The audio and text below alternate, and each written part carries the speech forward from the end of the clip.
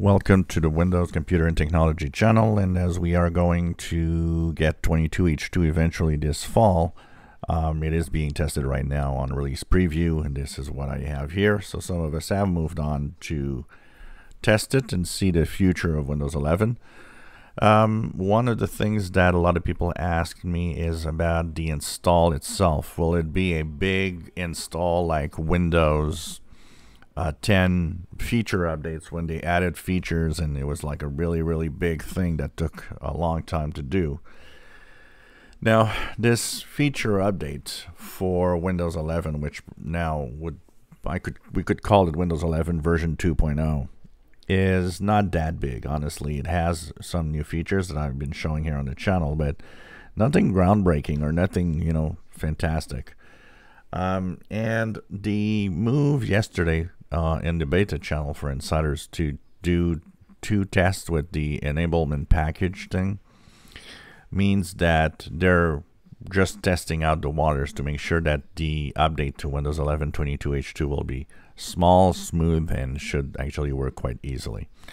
So when this is going to arrive this fall, and we're still thinking that the time frame is somewhere in October, the Windows 11 22H2 will come as a cumulative update. So basically what's going to happen, you're just going to go to your updates, and it's going to offer you an optional update, because it will be an optional update for 22H2. So you can, wait, see if everybody is going well before installing it, which is not a bad idea. But that update will be a cumulative update that's just going to install. You'll have a restart, and it shouldn't take too long. It's not going to be a big Windows update reinstall like Windows had in its feature updates, which was always a big problem, because it was not only long, complex, it also had a higher risk of failing and having problems afterwards.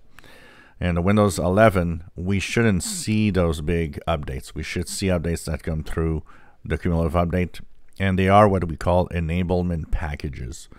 So there's just going to be a cumulative update that's going to have a handful of features, and they're going to be working like that. And if you've noticed, Windows 11 between version 1 last year and version 2 coming this fall, we have already had a few little features added here and there as time went by.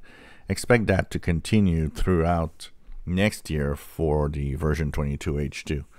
So I think long gone are the days of the really big, tough reinstall of Windows to get just few features within a new version of Windows. Windows 11 is more optimized for that.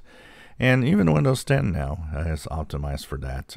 And we're going to talk about that in the next video also.